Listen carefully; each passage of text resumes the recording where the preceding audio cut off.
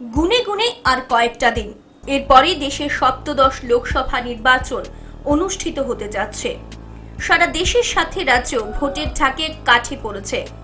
ইতিমধ্যে রাজ্যের দুটি লোকসভা আসনে ভোট গ্রহণের জন্য চূড়ান্ত প্রস্তুতি সেরে ফেলেছে রাজ্য নির্বাচন কমিশন।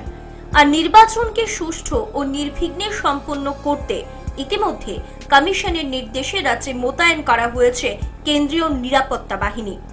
পশ্চিম ও পূর্ব ত্রিপুরা লোকসভা আসনে প্রতিদ্বন্দ্বিতার জন্য দুই কেন্দ্রেই প্রার্থীদের পক্ষ থেকে মনোনয়নপত্র চূড়ান্ত হয়ে গেছে। 11 এপ্রিল পশ্চিম আসনে ভোট গ্রহণ আর 18 এপ্রিল পূর্ব ত্রিপুরা আসনে ভোট গ্রহণ হবে।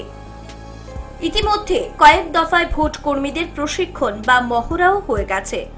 দুই কেন্দ্রের লড়াই রয়েছে বিভিন্ন দলের প্রার্থীরা, তবে হেভিওয়েট প্রার্থীদের মধ্যে রয়েছেন শাসক বিজেপি ও আইপিএফটি, বিরোধী সিপিএম ও কংগ্রেস দলের প্রার্থীরা।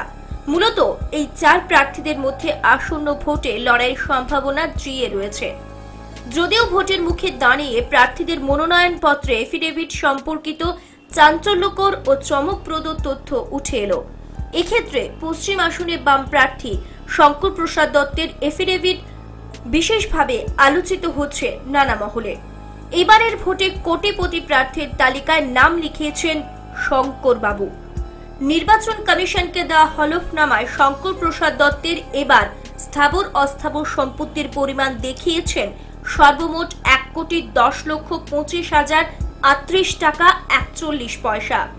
অথচ 2014 নির্বাচনের হলফনামায় বাম প্রার্থী তার সম্পত্তির পরিমাণ পেশ করেছিলেন স্থাবর অস্থাবর মিলিয়ে মাত্র 6,09,000 টাকা।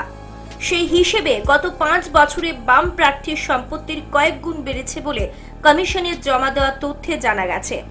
যদিও ইনকাম সোর্স দেখিয়েছেন সাংসদ হিসেবে প্রাপ্ত বেতন ভাতা। পাশাপাশি 2019 নির্বাচনী হলফনামায় শঙ্কর প্রসাদ দত্ত সম্পত্তির হিসেবে দেখিয়েছেন 6,07,050 টাকা মূল্যের একটি মহিন্দ্রা কেইউভি গাড়ি সহ কিছু পরিমাণ সম্পত্তি। হলফনামা দেওয়া তথ্যে জানা গেছে 1986 সালের মারাঠওয়াড়া ইউনিভার্সিটি থেকে মাস্টার ডিগ্রি এবং একই প্রতিষ্ঠান থেকে 91 সালে এলএলবি ডিগ্রি নেওয়ার বিষয়টিও। অভয়নগর এলাকায় বাড়ি হলেও নিজের কোনো কৃষি জমি নেই বলে দাবি করেছেন। সেই সাথে কোনো ফৌজদারি মামলা নেই বলেও হলফনামায় পেশ করেছেন। তবে 5 বছরে বাম প্রার্থীর এত বিপুল পরিমাণ সম্পত্তি কিভাবে বাড়ল সেটা এখন রাজ্য রাজনীতির আলোচনার অন্যতম উপাদ্য হয়ে দাঁড়িয়ে পড়েছে। এই ইস্যুতে প্রতিপক্ষ প্রার্থীদের গোলা তিনি কিভাবে সামাল দেবেন এখন সেটাই দেখার। Report headlines Tripura.